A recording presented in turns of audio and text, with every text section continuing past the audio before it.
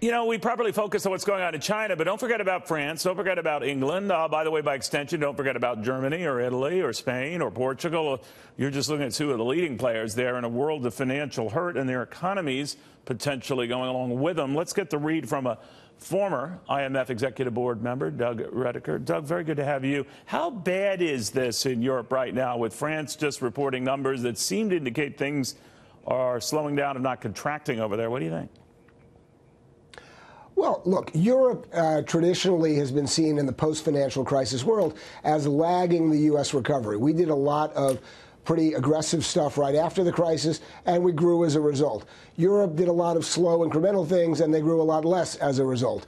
The question was whether they were going to continue to grow even if we slowed down, and I think what we're seeing is, no, not so much. That doesn't mean that they're going to go into a recession. It doesn't mean that they're going to go and completely reverse the growth that we've seen. It does mean that you're not going to see this continued steady upturn in growth in Europe. You're probably seeing a leveling out, and that's not great, especially on the monetary policy side for Europe. Can we continue growing if they slow down?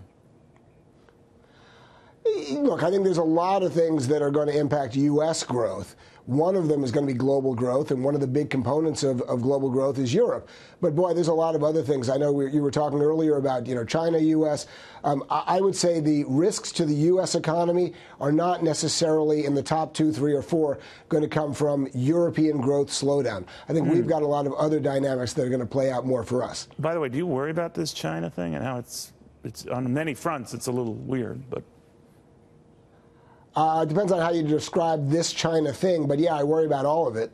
I'm worried, but I think in general, if you look at what's happened, you've got Chinese growth slowing. You've got U.S. stock markets obviously reacting to the increasing risks of the trade tensions with China.